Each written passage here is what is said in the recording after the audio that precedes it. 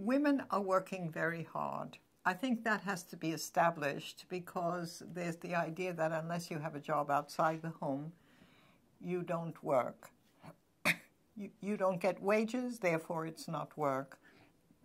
In fact, women work very hard, and they work harder when they have less money because there's more you have to do to make up for the fact that you can't cover the expenses or can't easily cover them. So women have to worry about feeding their children if they have children. And let's take the mother who is dealing with a very low income. She has to not only feed her children, but she has to feed her children something that's nourishing, which is not easy to do. You can't afford organic food if you're on benefits or if you have a low wage. You have to be satisfied with very much less, and so do your children. You have to worry about the rent.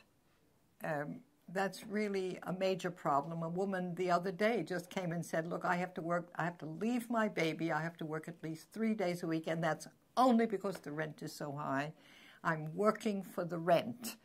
And she then has to find a babysitter who will take care of her child in ways that will not offend her and upset her and worry her, which is a problem all by itself.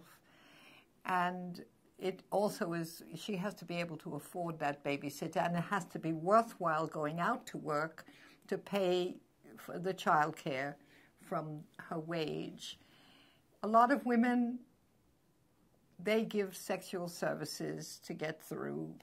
The landlord may lower the rent. I've known women like that. Or they work on some sex line. Another woman told us, a few weeks ago, because they weren't paying her benefit and they had some reason not to.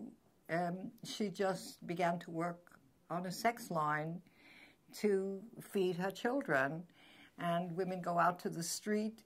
Women put up with domestic violence because to leave the man, you won't be able to make it without him. So you grin and bear it.